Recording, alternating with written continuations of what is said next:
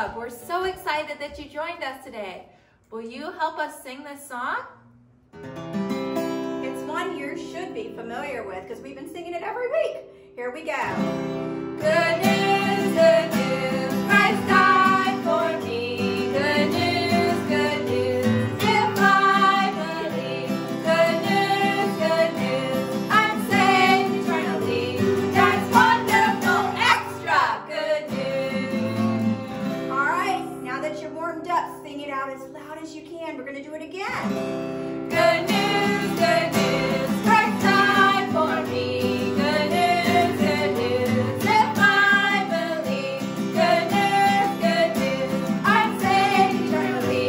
That's wonderful, extra good news. Okay, we're ready for another song, okay? This one is one we haven't done yet on YouTube. But if you will listen really carefully, we're going to do it several times so that you can get familiar with it and you can join us in singing too, okay? Here's how it goes. I'm going to start out with just singing it regular. What can wash away my sin? Nothing but the blood of Jesus. What can make me whole again? Nothing but the blood of Jesus. Oh, precious is the flow that makes me white as snow. No other fount I know, nothing but the blood of Jesus. All right, we're going to get on some hats because we're going to sing this opera style. So here we go. Hello. All right, get your opera voices ready. Are you ready? Sing along with us. What can wash away my sin? Nothing but the blood of Jesus. What can make me whole again? Nothing but the blood of Jesus. Oh, precious is the flow that makes me white as snow. No other fount I know, nothing but the blood of Jesus. Awesome! All right, guys, get your country voices ready. We're going to sing this country style. Howdy, y'all. Howdy. Okay, let's sing in our country voices. And I'm going to try to play the country tune, okay? Here, but we're going to sing the same words. Here we go. What can wash away my sin? Nothing but the blood of Jesus. What can make me whole again? Nothing but the blood of Jesus. Oh, precious is the flow that makes me white as snow. No other fount I know, nothing but the blood of Jesus. Good job, guys. Good job. Okay, we're going to do it one more time and sing along with us. We're going to do it funky style. Funky hat on. Do you have a funky hat you can put on? Maybe even like a ball cap you can put on backwards. That's kind of funky. This is going to be so much All fun. right. So, Funky. ready to sing funky? Okay, here we go. What can wash away my sin? Nothing but the blood of Jesus. What can make me whole again? Nothing but the blood of Jesus. Oh, precious is the flow that makes me white as snow. No other fount I know, nothing but the blood of Jesus. Nothing but the blood of Jesus.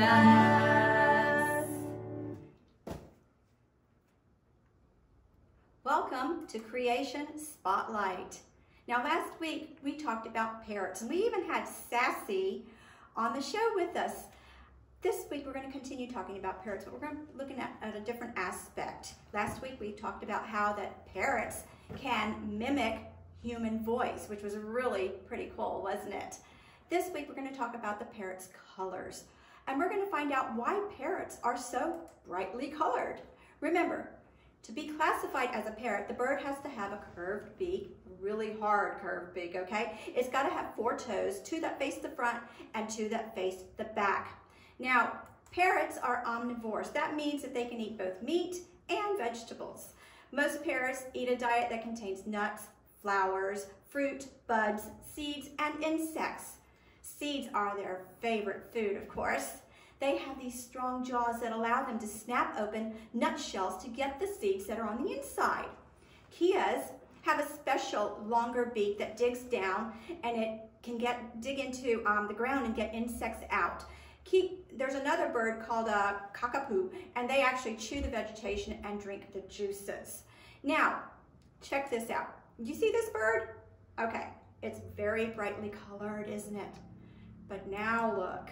See how the back of her blends right into the darkness of the nest cavity? As it turns out, red blends into the dark inside of a tree better than black does. I didn't know that. But guess what? God, who created the bird, knew this, and he made her special that way. God also knew that the wild parrots who live in the rainforest environment would be camouflaged when they are among the brightly colored flowers, fruits, and berries that are in their homes. Their feather colors make them look like flowers to other animals. The parrots that are green or have the blue-green bodies, they look like leaves. Bright green parrots particularly just kind of disappear in the green leaves of the rainforest. That's not the only reason parrots have these bright colors though. It's not just for camouflage, okay? As it turns out, parrots have these very special eyesight. They can see what is called like ultraviolet colors. And by looking at these colors on the other parrots, they can tell which parrot is a male and which parrot is a female just by looking at their colors. That's pretty impressive. But not only that, they can also tell who is healthy by the colors of their feathers. For example, bright colors means that the parrot is healthy. If the parrot's not healthy, their colors are going to be dull looking, okay? So, female birds, or even male birds, will choose a partner based on the color of the other bird's feathers. They will only choose partners that have brightly colored feathers because that means they're healthy, which means they're going to have healthy babies. Think about it. If the parrots didn't have these special features for camouflage, they would not be able to hide from predators. And if they didn't have their special vision for seeing colors, they would not be able to choose healthy partners. The birds would either get captured by predators who are wanting to eat them, or they would die from being sickly. Isn't God so wise? God wanted these birds to survive in their environment, so he made sure that they were equipped with exactly what they needed to survive. Read this with me. Genesis 1:21 says, "And God created great whales, and every living creature that moveth, which the waters brought forth abundantly after their kind, and every winged fowl after his kind. And God saw that it was good." Everything God does is good. Now say this with me on the count of 3. 1, 2, 3. God is the all-wise creator. Be sure to tell God that you think he's an awesome creator. I want you to do that this week, okay? Bye. Come back next week for another Creation Spotlight. All right, kids, clap your hands, and you two at home, if you are alive. You're alive?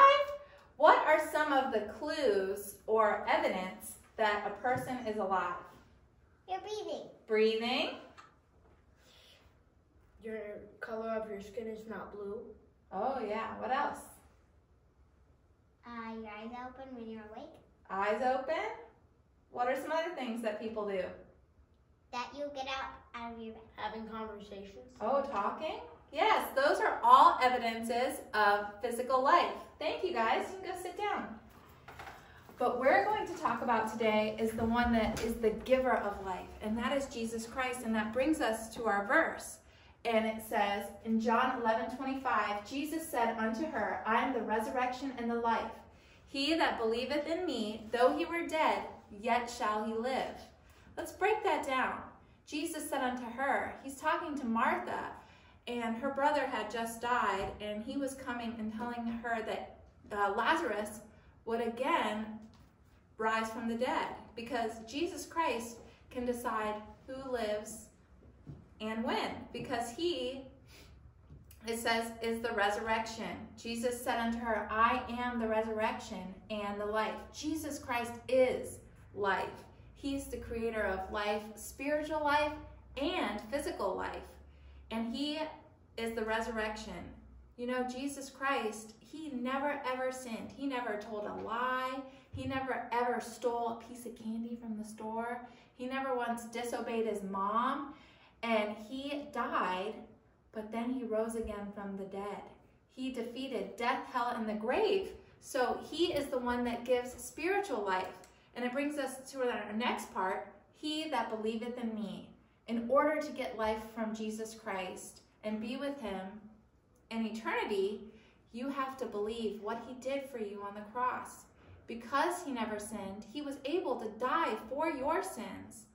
All of us are dead in trespasses and sins because we have told lies. We have maybe stolen something, even if it's a pencil or a piece of paper. Or we've disobeyed our mothers and she said, go clean your room, and you just went and shoved everything under the bed. See, those are sins, but Jesus Christ, because he never did those, he was able to defeat death and hell. And it says, though he were dead, yet shall he live. If you put your faith and trust in Jesus Christ, you can rise from the dead. When your physical body dies, your soul can go to be with heaven, or to be with Jesus in heaven for all eternity. You'll never ever have to die again.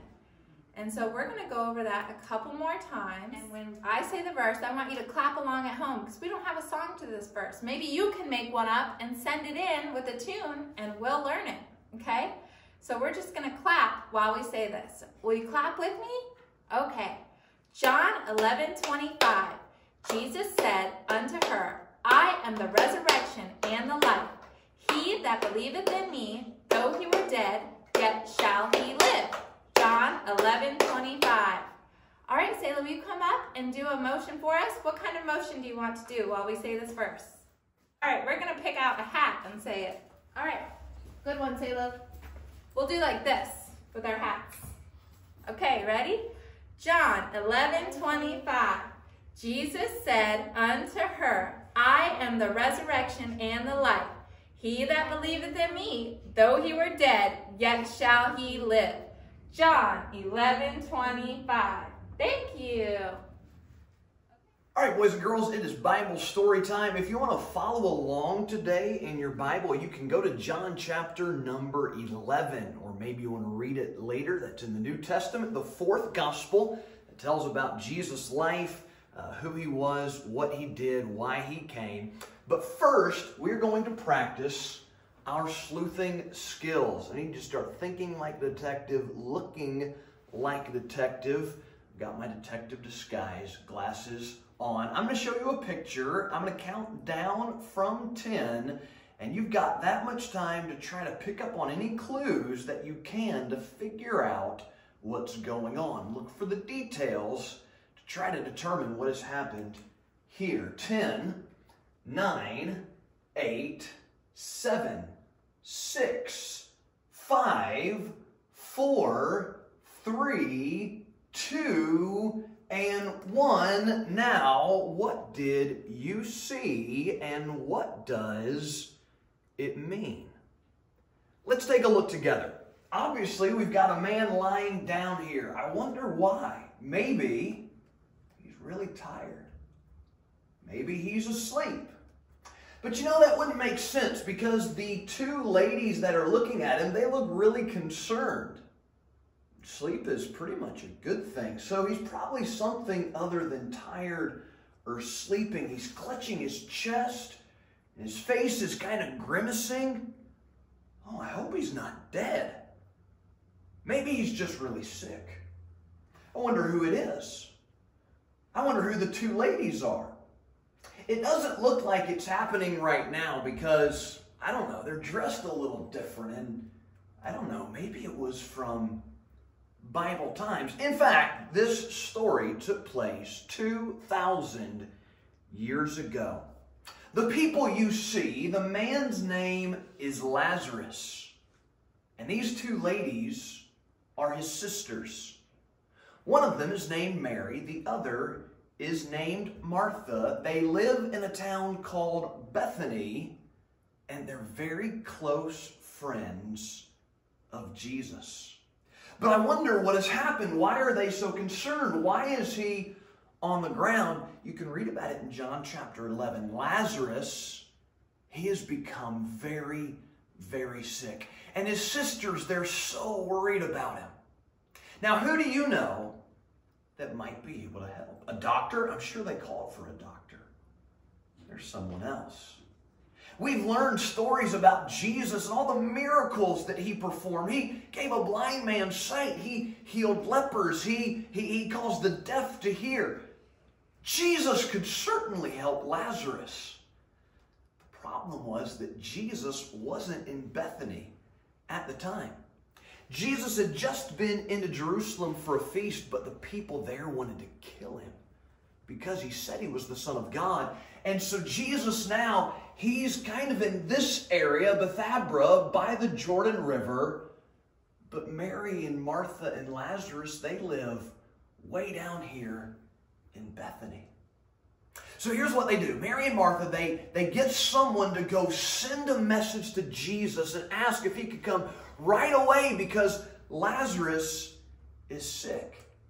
And the messenger hurries off from Bethany. He goes to Bethabara. He finds Jesus. We're actually just going to read the story from John chapter number 11. The Bible says in verse number 3, his sisters sent to him, sisters Mary and Martha sent to Jesus, saying, Lord, behold, he whom thou lovest is sick.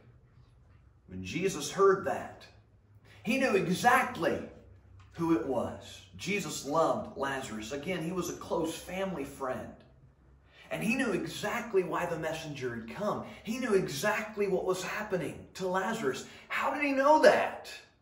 Because Jesus was the Son of God. And when Jesus heard that, he said, this sickness is not unto death, but for the glory of God, that the Son of God might be glorified thereby. Jesus seems to indicate that Lazarus is not going to die from this sickness, but that somehow God would be glorified by this sickness. That seems odd. Let's see how this works out. In verse 5, Jesus loved Martha and his sister and Lazarus. Aren't you glad that Jesus loves you? Aren't you glad that just like Jesus knew everything about Lazarus and Mary and Martha, Jesus knows everything about us as well? In verse 6, when he had heard, therefore, that he was sick, he abode 2 days still in the same place where he was. Now that seems odd. Jesus is in Bethabara. Lazarus is down in Bethany. And Lazarus is sick, and Jesus loves Lazarus, but when he hears the news, he stays put for 2 whole days. After those 2 days, the Bible goes on to say that Jesus said to his disciples, let us go into Judea again. And his disciples stopped and asked him, Master, the Jews of late sought to stone thee, and goest thou thither again? Jesus had to leave Jerusalem and go to Bethabara because last time he was in Jerusalem, they wanted to kill him. And now the disciples are worried, but Jesus said, aren't there not 12 hours in a day? If any man walk in the day, he stumbleth not, because he seeth the light of this world. But if a man walk in the night, he stumbleth, because there's no light in him. It's a whole lot easier to find your way to the bathroom when the lights are on than when the lights are off. If there's no light, you're going to trip and fall. Well, what does Jesus mean by that? Verse number 11, these things said he, and after that he saith unto them, our friend Lazarus sleepeth, but I go that I may awake him out of sleep. That almost sounds like a riddle. Lazarus is sleeping and Jesus is going to go to wake him up. The disciples didn't quite understand either. Then said the disciples, Lord, if he sleep, he shall do well. Let him rest so he can recover. Howbeit, verse 13, Jesus spake of his death. But they thought that he had spoken of taking rest in sleep. Then said Jesus unto them plainly, Lazarus is dead. Well, I thought Jesus said the sickness wasn't unto death, and now Jesus is saying that Lazarus is dead. What's going on? Verse 15, it just gets more confusing, and I am glad for your sakes that I was not there, to the intent ye may believe. Nevertheless, let us go unto him. Jesus is giving us a lot of clues. He's giving us a lot of things to piece together and figure out what's going on. The sickness isn't unto death, but that God might be glorified. Now Lazarus is dead, but people says through this, people are going to believe on him.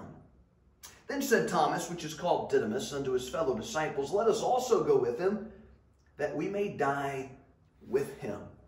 They were sure that if Jesus went back anywhere near Jerusalem, that he was going to be killed. But Jesus came, and when he got near to Bethany, he found out Lazarus has already been dead for 4 days. And as he approached the town, some of the people told Martha that Jesus was on his way. In verse number 20, as soon as Martha heard Jesus was coming, she went and met him. And Martha said to Jesus, Lord, if thou hadst been here, my brother had not died. They had sent for Jesus because they wanted Jesus to come and heal Lazarus and make him well, but Jesus had waited and he hadn't come, and now Martha is asking him, Lord, why? But I know, Martha said, even now, whatsoever thou wilt ask of God, God will give it to thee. And Jesus said unto her, thy brother shall rise again. Martha saith unto him, I know he shall rise again in the resurrection at last day. See, Martha believed there was life after death, but she also knew that Lazarus was in the grave. And then comes our memory verse. Jesus said unto her, I am the resurrection and the life. He that believeth in me, though he were dead, yet shall he live. Now we're searching for clues about Jesus, who he is, what he did, what he has the power to do. And on the count of 3, I want you to say this with me. Jesus has all power. 1, 2, and 3. Jesus has all power. Jesus has all power. He has the power to give life. He has the power to raise the dead. Jesus is the creator of the heaven and the earth, and there is nothing that he can't do. Jesus then said this to Martha, whosoever liveth and believeth in me shall never die. Believest thou this? You see, Martha knew that Lazarus would live again, but Jesus is asking Martha, do you think that I can raise him from the dead right now? Martha, do you believe that I have the power of resurrection, that is life from the dead? It's a really good question. Boys and girls, let me ask you that question. Do you believe that Jesus is the resurrection and the life? Do you believe that Jesus really has the power to bring somebody back from the dead?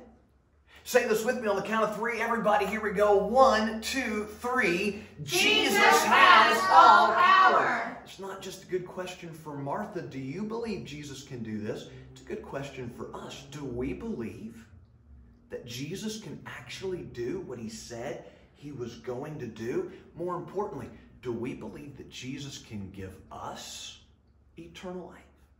You see, we're all going to die. It's the ultimate statistic. 10 out of 10 people die. 150,000 people every single day. And one day it'll be our day, and our heart will stop beating and our lungs will stop breathing. but we're going to spend forever somewhere. And what the Bible says is that Jesus has the power to give us eternal life in heaven. Do you believe that? It's important that we believe that. Now Jesus continued his conversation with Martha. She said to him, Yea, Lord, I believe that thou art the Christ, the Son of God, which should come into the world. That's not exactly what Jesus had asked her. But when she said this, she went her way and called Mary, her sister, and said, The Master has come and calls for thee. And as soon as Mary heard that, Mary arose quickly and came to him. And the Jews which were with her in the house and comforted her, when they saw Mary, that she rose up hastily and went out, they followed her, saying, she's going to go to the grave. She's going to go weep for Lazarus. When Mary was come where Jesus was and saw him, she fell down at his feet and said, Lord, if you'd been here, my brother hadn't died. And when Jesus saw her weeping, and the Jews weeping, everybody's crying because they're sad that Lazarus is dead. And Jesus said, Where have you laid him? I want to see the tomb. I want to see the grave. And they took Jesus to the place. And the Bible says in John 11:35, it's the shortest verse in the Bible, Jesus wept. Everybody around said, Behold how he loved them. And some people said, Could not this man which opened the eyes of the blind have caused that even this man should not have died? Everybody's wondering why Jesus didn't come sooner and heal Lazarus. They're about to find out. Because here's the next thing that happens. Jesus groaned in himself and he came to the grave, and the grave was a cave. And there was a stone over the mouth of the cave, and Jesus said something very surprising. He said, Remove the stone. And Martha spoke up and said, Lord, he's been dead for 4 days, and by now decomposition has started to take place. Corruption has set in. Jesus, Lazarus stinks. Don't open the grave or we're all going to get that putrid odor, that foul smell. And Jesus said, Mary, did I not tell you if you would believe that you would see the glory of God? So they did what Jesus said. They took the stone away. And Jesus prayed before them to the Father. And when he got done praying, Jesus looked around and he said, Lazarus, come forth. And as soon as he said that, out from that grave, Lazarus came, and he's all wrapped up in grave clothes, and Jesus told the people there, loose him and let him go. Can you imagine being there that day when a man who's been dead for 4 days and his whole family is crying and mourning, someone shows up and says, get him out of the grave, and he walks out alive? But what did we learn? 1, 2, 3. Jesus has all power. He had the power to raise Lazarus from the dead. And here's what happened. Many of the Jews which came to Mary had seen the things which Jesus did, believed on him. Jesus had just got done revealing himself at this big feast at Jerusalem as the Son of God. And a lot of people were angry. A lot of people were mad. A lot of people wanted him dead because they thought it was blasphemy. But then Jesus proves that he's the Son of God because he has the power to give life to Lazarus, who was sick and who died. And now many of the people believe that Jesus is who he said he was, the Son of God. But I'm going to ask you again, do you believe that this actually happened? What we read in the Bible, it's not a fairy tale. It's not just a story. It really happened. These are real people in real places, and Jesus really raised Lazarus from the dead. But not only that, he really has the power to give us eternal life because he's the perfect, sinless Son of God who died on a cross for our sins and was buried and who rose again the 3rd day. And the Bible says if we would believe on the Lord Jesus Christ, that we could be saved, and I hope you will. Let's pray together. Father, thank you for your goodness to us and your grace and your mercy and your love and your power. Thank you for what the Bible tells us about who Jesus is, what Jesus did, and what he can do. Help us, Lord, to learn these lessons. In Jesus' name, amen. All right, here's our final song. We're so glad that you stayed with us this entire time. What did you learn in that lesson? If you don't know, maybe you should go back and watch it again. All right. All right, let's sing. God loves you.